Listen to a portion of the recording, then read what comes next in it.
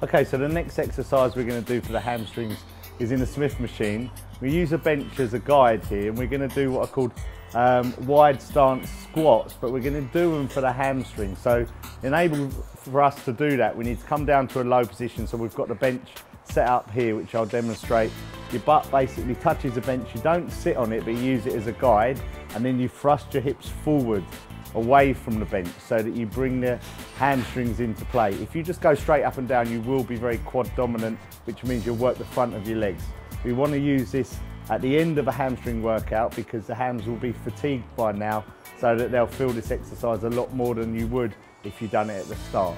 So I'll just demonstrate what we're doing. We're looking at 10 to 15 reps. Okay, now we're going to go on to the Smith machine wide squat. So we do this in a slight variation to a traditional squat where you've got your feet shoulder width apart. So we're going to go very wide with your feet pointed at 45-degree angles and slightly ahead of you. Using a Smith machine means you can thrust your hips forward at the bottom position to really engage your hamstring. This is one of the best exercises to bring your inner thigh, your adductors into play. Much better than the small little isolated movements you might see in a lot of women using in gyms today. Okay, so that's what we're going to be doing for this exercise. The idea is that you use the inner thigh at the bottom position to thrust you forward. So your feet are very wide apart and your feet are pointing at 45-degree angles.